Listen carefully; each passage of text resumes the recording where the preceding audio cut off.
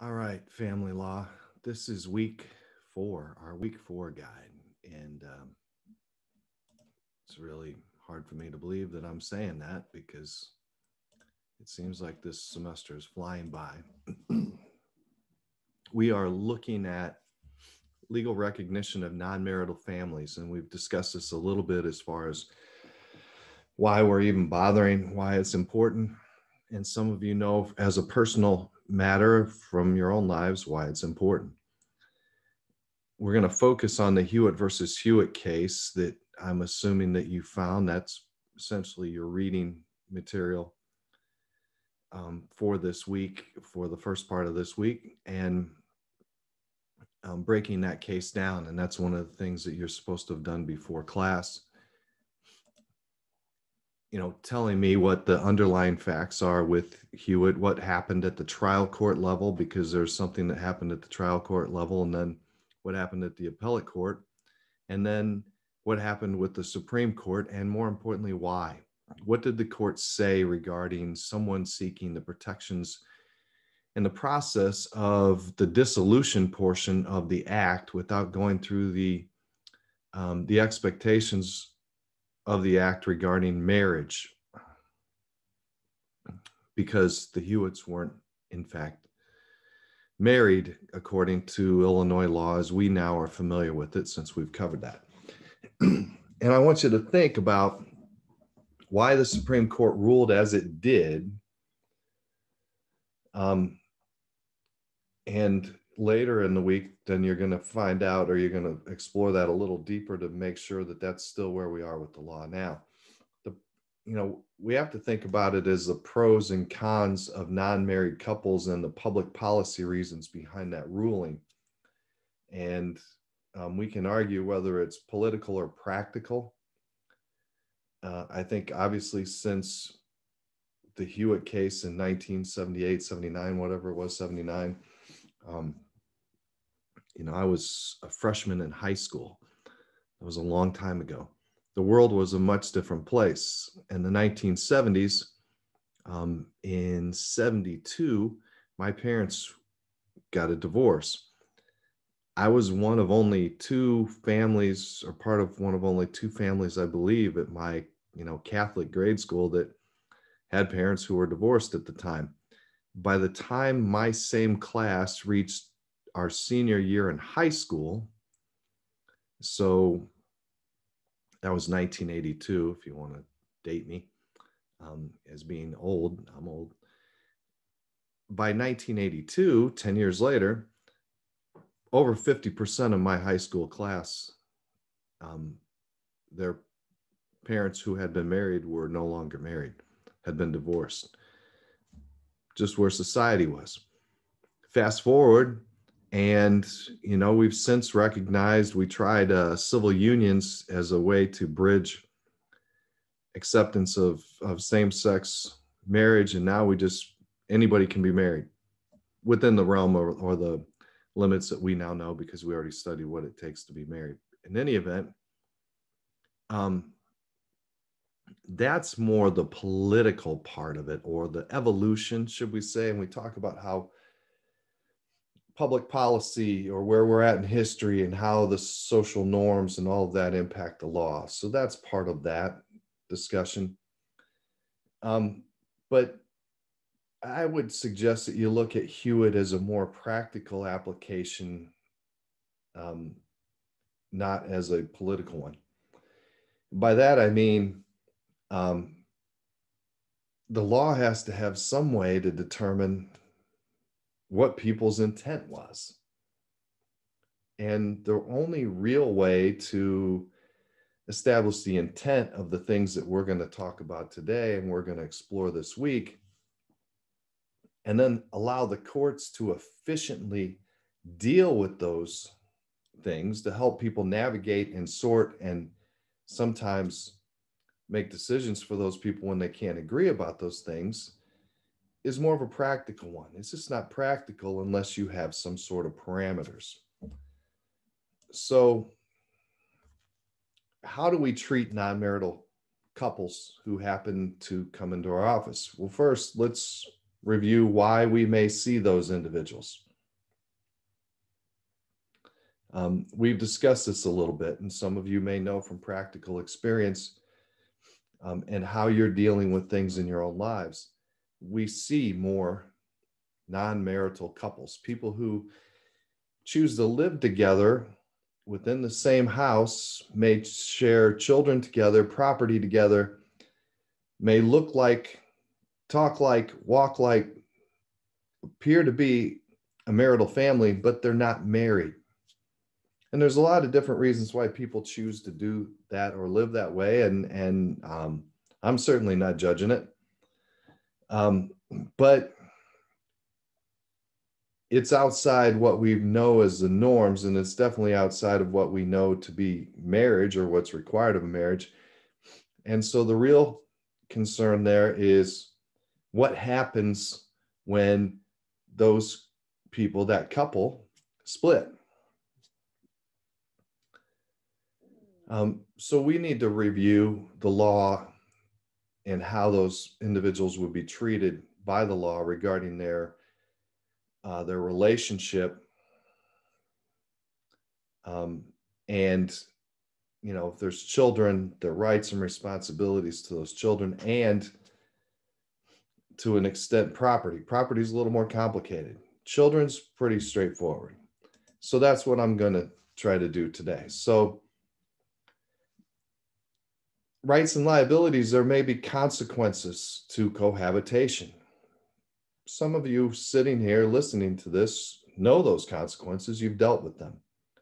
I think I alluded to the fact that, a few times a semester, a student, a former student, a graduate, somebody from the community, a staff or faculty member at ICC comes to me with related issues related to cohabitation and a situation where they're no longer going to be cohabitating.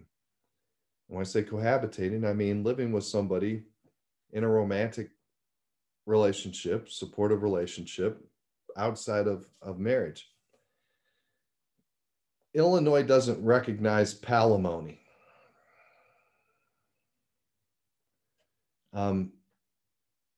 So we have to be careful about the promises and the property transfers that people make. There are other legal theories that some cohabitants will attempt to use to try to settle those issues, and we'll talk a little bit about that. But it does create issues more with property. One of the questions that always comes up is, did we do away with old laws that treated adultery and fornication as crimes? If you don't know what I'm talking about with adultery and fornication, this is a legal dictionary moment. So stop, pull out your dictionary, look for those words, adultery and fornication, and figure out what they mean. But there's still misdemeanors in Illinois. This is inconsistent with what we will review as Illinois divorce law since 2016 and the move away from the use of grounds of adultery as someone pursues a divorce. And prior to that, that was one of the grounds. There were 11 grounds, and you could seek divorce based on fault, or you had to show you had irreconcilable differences and you lived separate and apart for a period of time, which typically wasn't feasible for most folks. So they usually filed under grounds. But we don't even do that anymore. And the courts, as a practical matter, have always found it difficult to define what is open and notorious, is required for adultery and fornication. My close to, 40 years in law and justice, I don't recall anyone being prosecuted for adultery or fornication in Illinois. Could be, but I don't recall that. So another question that comes up: when non-marital cohabitation ends, can a party sue the other for alimony or maintenance, as we call it in Illinois? And the answer is no. The California palimony case that grabbed headlines in the 70s involved Lee Marvin, an actor. And he was sued by his non-marital companion of 7 years, Michelle, who had actually taken his last name. And in California, the high court found that the parties made an actual oral contract, not a written contract, an oral contract, which could be enforced, and that Michelle could recover money from Lee Marvin in accordance with the agreement that they made. So it wasn't even a written contract, an oral contract. After this week, and your reading and study and breaking down Hewitt, you should be well aware of Illinois' position on this topic. The other question that comes up, what happens if the cohabitating party buys real estate in co-ownership?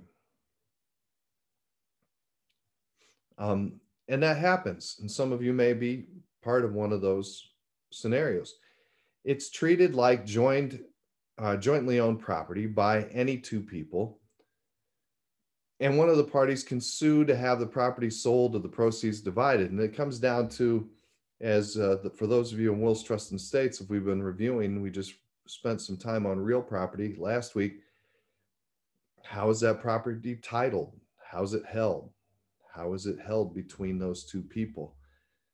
And so you can plan and you can do things to provide for, that time that may come or may not come where the two people decide they don't want to live in the property together, because typically it's going to be a residence that they own jointly. But it's treated just like if you bought property with anyone else you weren't married to. And there's not a law that provides for it being treated any other way based on this cohabitation. Personal property, which those of you in Wills Trust and Estates are even more familiar with, because that's what we're covering or covered week 3, right? Or is it week 4? I don't remember, but we covered around right now, same time. How do we divide that up? Well, there's no rules, since the rules that apply to married couples don't apply to non-marital cohabitants. The logic of the situation is that each cohabitant should take away what they brought into the relationship, and what they acquire together should be divided on a fair basis. I say, show your receipts, keep your receipts, have evidence of intent, be able to prove who bought what. Not unlike if you've ever been in a roommate situation where you and your roommate are living together, and you're gonna split. You're gonna go live in separate or different places for whatever reason. Most of the time, it's life takes you there. We have an adult child that's this month had been living with someone, a roommate, a friend, for a few years now. They've acquired things together. I'm sure they'll work that out, but if they couldn't work it out, where's your receipt? Who bought it? Whose was it? And you all know, you've had practical experience. You can see where that's going. Where a cohabitating arrangement is in every aspect like a marriage, but it was not formalized by marriage, divorce laws that apply to dissolution don't apply to that non-marital relationship. Divorce laws, except for child custody and child support, aren't going to apply, and they're not going to apply to the property division or the division of property, or to any expectations that you might have regarding any other form of property like alimony, as we discussed. Now, when non-marital cohabitants have a child, there's a presumption, as we'll see when we get to that area of the law, that if two people are married and there's a child born during the marriage, the father is the father of that child. There's this presumption that the law makes. When non-marital cohabitants have a child, would putting the father's name on the birth certificate with the father's approval prove that he is, as a matter of law, the father? And the answer is no. They weren't married. The name on the birth certificate does not prove paternity, although it may be some evidence of paternity, because why would somebody say, go ahead and put my name on the birth certificate if they're not, in fact, the father? Paternity may still be established by a court under the Parentage Act, and we'll cover that later in the semester. So again, you know, while if the child is in fact the child of the couple and they're not married, they're cohabitating, support and custody would come into play. That law doesn't have anything to do with being married, or those laws don't have anything to do with being married. That doesn't necessarily prove that the person is the father. And so we may have to cover that or cross that bridge. The other question that comes up, should non-marital couples have a written agreement establishing what their relationship will be and what will happen in the event that they break up? And my answer would be yes. And that's why we're talking about this. You may see these situations, but be careful with the agreement. And the agreement, I think, as you'll find out when you do your work for this week, will be best written if it's not referencing in any way the romantic relationship on the basis of any expectations of any relationship. And it's more of a antiseptic, we're going to live together and share these property or these things in property. And in the event that we choose not to live together anymore, this is how we agree to divide those things up. Essentially, you know, a prenup without the nut. I don't know that you'll see it that often, but you may see it. And you may be in a situation where you're thinking, you know, right now you could be sitting there, one of you could be sitting there and thinking, wow, I need one of them. I need that agreement. If a non-marital couple cohabitates for a number of years and then marries, in the event of divorce, the length of that non-marital cohabitation doesn't mean anything. Okay? You don't get seniority rights. You don't get the benefit of those years. Marital property starts only after the marriage, and the right to maintenance or alimony is measured in terms of the start of the marriage, not the start of the cohabitation. The marriage does, however, legitimize any child born to the parties prior to the marriage or confirms those children, which again is kind of a non-issue most cases. But the important part is that, you know, you don't get seniority rights. You don't get time served for good behavior. So I've sort of talked about since 1979, but you're, you know, over this week or the rest of this week, you are going to extend that research and update your research on Hewitt to validate, shepherdize, look at any more recent cases and determine, are there any unsimilar facts? Any with similar rulings? Where does Illinois stand on these issues today, 2021? And why? And do you see any change in reasoning? Anything that would suggest that we're moving towards recognizing cohabitation? And why not? The last thing I'll say is, in this area, be cautious.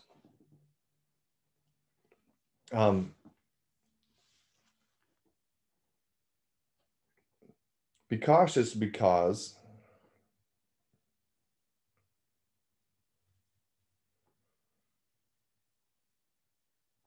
the law covers marriage. And it covers marriage pretty clearly.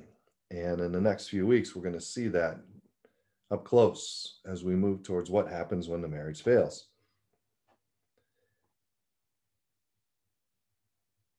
But this is a risky area if you get into this cohabitation arrangement, because you don't have the ability to go to the court and say, under this statute, you have to provide me with this remedy.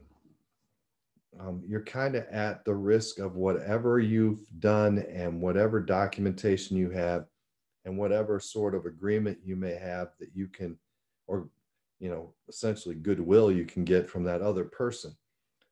If there's a acrimonious, contentious split, which is just as likely in a cohabitation situation as it is in a marriage.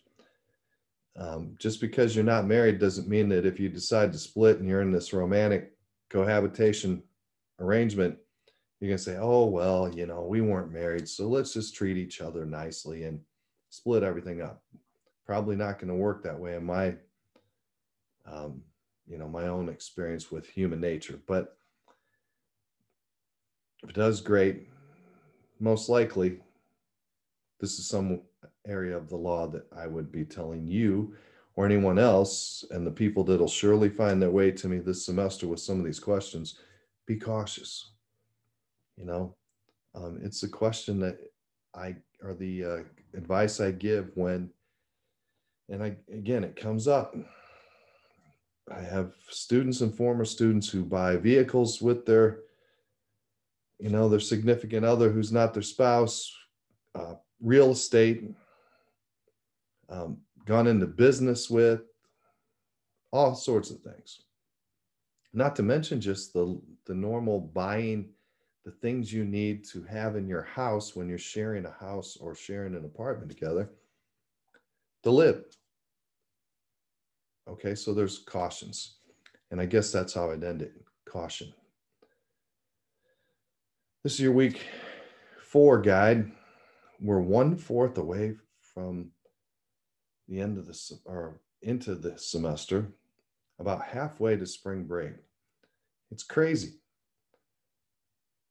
Stay well.